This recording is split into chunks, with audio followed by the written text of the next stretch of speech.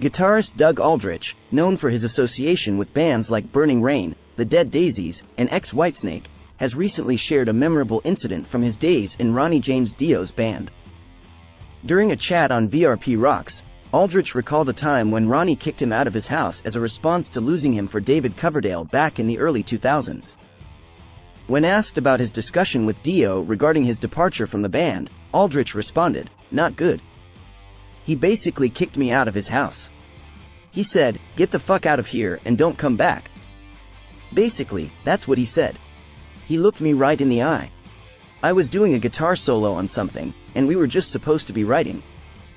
We were working on some music and stuff." ALDRICH eventually returned to Dio in 2005 as a touring guitarist. Read more at metaladdicts.com.